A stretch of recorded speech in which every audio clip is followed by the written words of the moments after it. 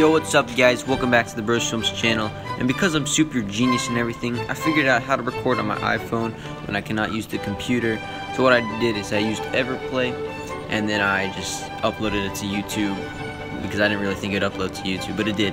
And then I downloaded it from YouTube using this app called Documents 5, something like that. It's the one with like a whole bunch of 5-star ratings. So if you ever plan to do what I did, that's how you can do it. And yeah, it apparently worked really well, and now I have it on iMovie, which is even better because I have iMovie on my phone.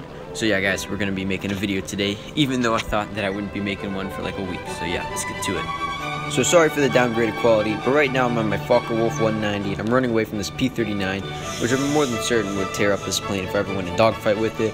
So I'm just gonna go straight through this hangar right here, and then I'm gonna go ahead and climb and hope my teammate takes him out.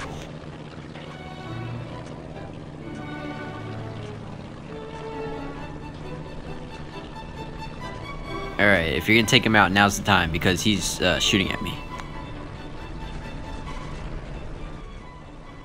Alright buddy, you better hurry up, because I'm already in first person preparing for the cinematic crash. I gotta admit, I didn't think he was gonna be able to do it, but he did, so congratulations. Yeah, you guys probably couldn't read that. Alright, so I feel like landing, but I'm not too optimistic about this landing because it's a Focke-Wulf 190. We don't really expect much from this thing, so let's just see what happens right here. So I'm coming in pretty gentle, and then all of a sudden the plane just flips on me right there. And I mean, for 7,000 gold, you'd expect a little bit of a softer landing, but to my surprise, this plane actually didn't blow up, so I give it a 10 out of 10 on the durability test.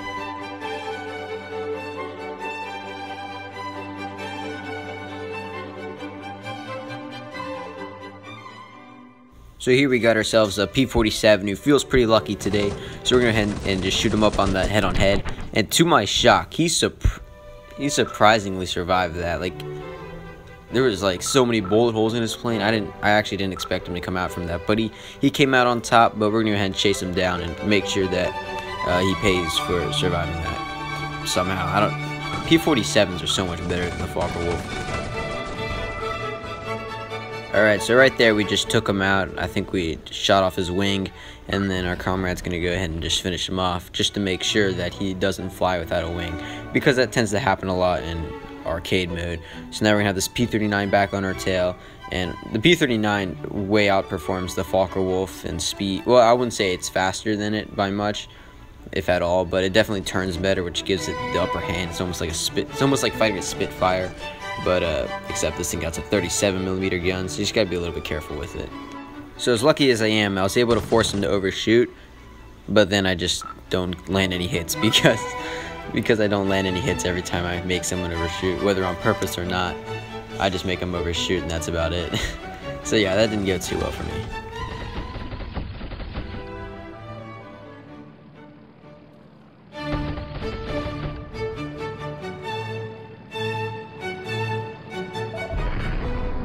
So I didn't expect to get that kill at all. I thought all my shots missed, but check this out, guys.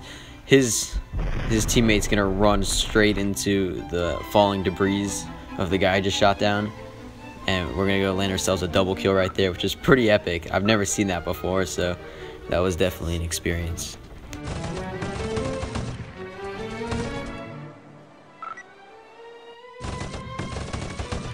Now looking back at the footage, I know where that came from. Alright guys, now to be serious. How do you get good at the Focke-Wulf 190? Not that I'm good at it or anything, but like, what's the trick? What makes this plane special? It's honestly the 400kg bomb, guys. I mean, don't even attempt to dogfight with this thing, because you're just wasting your time. If you are going to dogfight with it though, my only suggestion is just go head-on-head. And if it's not head-on-head, just bring a 400kg bomb with you, just to let the enemy know that you're prepared to blow up the entire fleet if they chase you. So just know that you do have a 400kg bomb, which you probably should be using if you have this plane.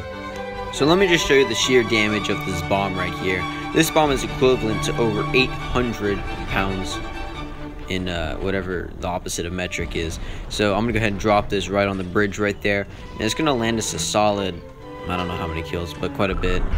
The numbers are too small for me to count, but it's gonna land us 16 total when I'm done with this thing, but I do hit it twice, so we got ourselves a naval kill and 16 ground kills, which is an easy 2,600 XP, and if you get double, guys, that's like 5,200. So you're looking at a lot of XP with this plane if you can manage to drop your bombs. It's more of like a plane that you'd want to fly in formation with rather than for general purposes. The 109G does outperform this plane in every single way except in bomb capacity. So if you're looking just for a good dive bomber like the SBD Dauntless, this is basically your improved SBD Dauntless. Now you might just be like, why not get the P-47D? It has a better bomb capacity, it's stronger, outperforms this plane.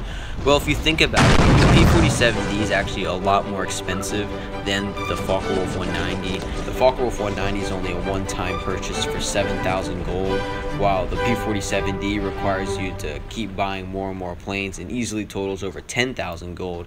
So if you think about it, this plane is actually cheaper than the P-47D, and I'm pretty sure that's why this plane's so expensive, also because it's extremely, I think they put a lot of time into this plane, so it's also just a great way to support the developers just to get a nice premium plane. So it's just something to think about if you're complaining about the price. I feel like I'm missing something. Oh yeah, that ship's gone.